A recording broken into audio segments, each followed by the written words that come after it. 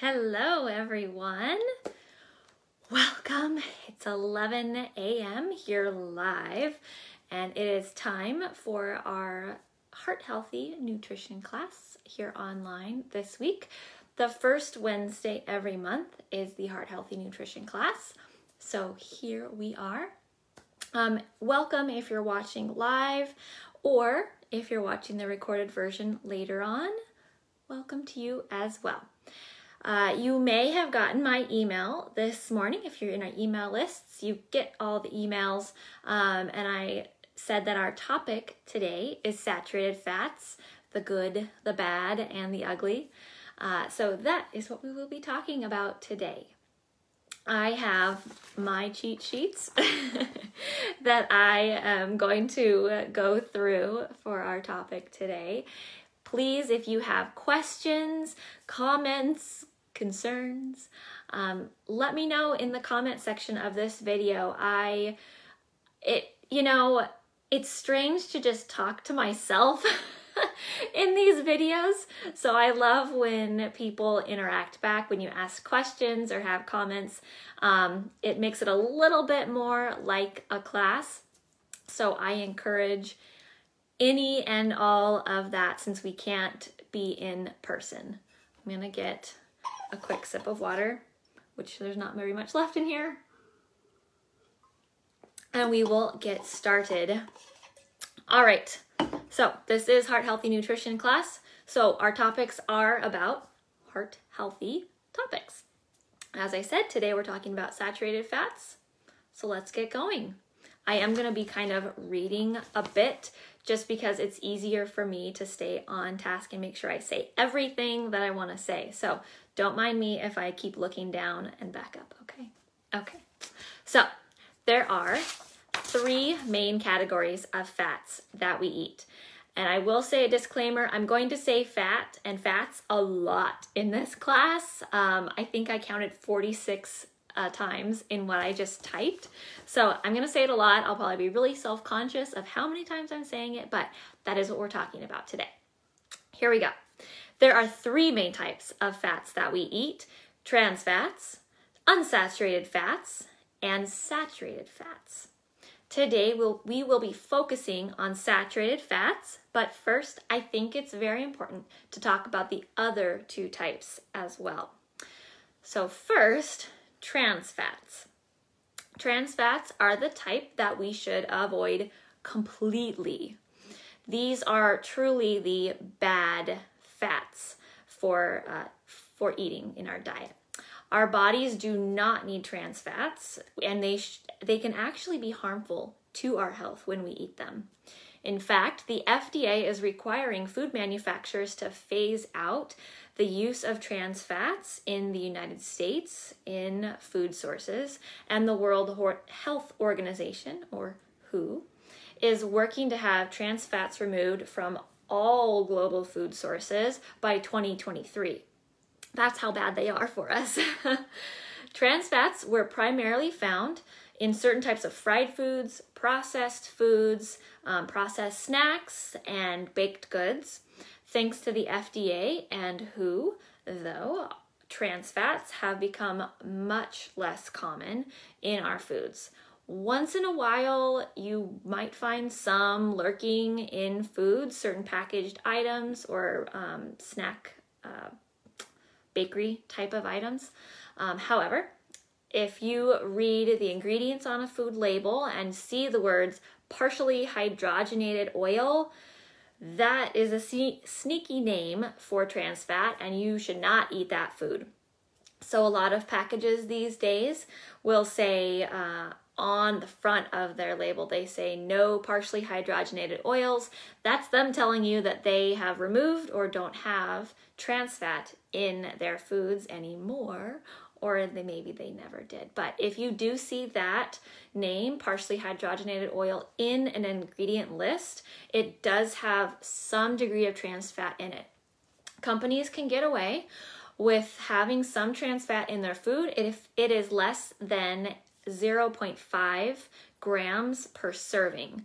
So food really could have trans fat in it, but we are trying to do away with it in our country and in the world.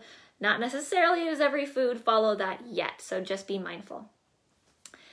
Moving on now, the opposite end of the spectrum are the unsaturated fats. We do need some amount of fat for our overall health, and these are the good fats that we should choose. Within this unsaturated fat category, you'll typically see them divided into monounsaturated fat and polyunsaturated fats. Those names are quite a mouthful, I know. You'll sometimes see those divided in a food label. So if you look at the back, for an example, like a jar of peanut butter, we'll typically have it divided out. You'll see the total fat, and then you'll see saturated fat, which we'll talk about later, and then you'll see monounsaturated fat and polyunsaturated fat, usually listed out separately. And those two are the good fats that we are glad to have in our foods. The mono and polyunsaturated fats are the heart-healthy fats and are primarily only found in plant-based sources. There are a few exceptions.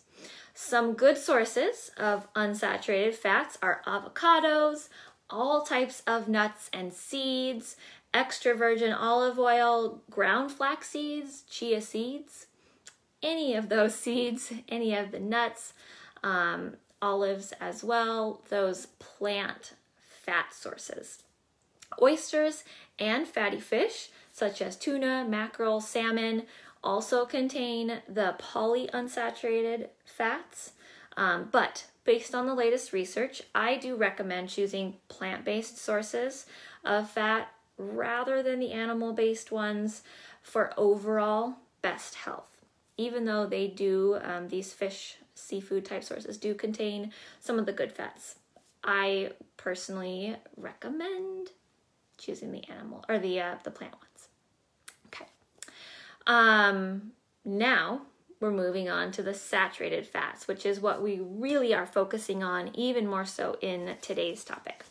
So within the good to bad spectrum of fats, unsaturated fats on the good side, and then trans fats on the bad side.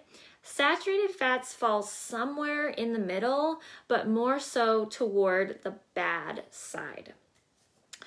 Saturated fats have been researched a lot over many, many years, and yet there's still conflicting evidence on what their true impact is on heart health. However, what we do know is that intake of saturated fats does cause an increase in LDL cholesterol levels. LDL is otherwise known as the bad cholesterol. Saturated fats can also increase inflammation in the body, which isn't good either. And both of these factors may increase your risk of heart disease and stroke, neither of which we want to have. Some studies have even indicated that saturated fats can have negative impacts on our mental health, our appetites, our metabolism. So how well, how quickly, how efficiently we're burning calories. So that's related to weight management. More research is needed on those areas though. So which foods contain saturated fat? Animal-based foods are the ones that contain saturated fat. Beef, lamb, pork, poultry with skin, lard, butter, cheese, cream, and whole and reduced dairy products, so milk, yogurt, sour cream, cottage cheese, those all contain saturated fat. There are a few plant-based sources as well though. Coconut oil, palm oil, and palm kernel oil. So the tropical, we call them the tropical oils, those also contain saturated fats. However, the body may react slightly differently to these plant-based saturated fats than from the animal sources. Without getting too sciencey, they are slightly different in their chemical structures. So the body does react to them slightly differently. But the bottom line is they are saturated fats and that they can still increase our LDL cholesterol. I'm going to take another drink of water. Any questions so far? Just let me know. For heart health, the American Heart Association does recommend limiting our intake of saturated fat to less than 6% of our daily calories. What does that look like? If you eat 2,000 calories per day, which is quoted as the American recommended diet, which probably most people don't eat, but if you eat 2,000 calories per day, the maximum that should come from saturated fat is 120 calories, or about 13 grams of saturated fat. That's what the equivalent is in grams of fat. That may sound like a lot, maybe, but in food terms, approximately 13 grams of saturated fat, not even total fat, 13 grams of saturated fat is found in each of these following examples. So 1 tablespoon of coconut oil, of that tropical oil, 1 tablespoon contains 13 grams of saturated fat. 2 tablespoons of butter contain that amount. 2 ounces of cheddar cheese, so usually that's 1 slice is 1 ounce, so 2 slices of cheddar cheese. 3 cups of whole milk. 8 ounces of ground beef if it's the 85% lean. There's much more lean types of beef out there these days, of course, and those will have less saturated fat in them, but they still do contain saturated fat. I even looked it up today. Ice cream, like a typical vanilla ice cream, which is the basic ice cream, that 1.5 cups contains about the 13 grams of saturated fat, not even total fat, but saturated fat. So there is a lot of saturated fat in these foods that the typical American diet contains. The plant foods don't contain nearly that amount. So in a summary, eliminating all fat in the diet really isn't the answer. Our bodies do need fat. The recommendation for dietary fat is 20 to 35% of our total daily calories, and that's a good amount of fat. Many processes in our bodies rely on the fat we eat to function. We need to eat fat. However, the types of fat really can make a difference, so I want you to think about choosing the healthier ones. So the mono unsaturated fats, the poly unsaturated fats, and less of the bad fats, so the trans fat and the saturated fats. I want you to eat more avocados, more nuts, seeds, and then less of the beef, butter, cheese, ice cream. That was the end.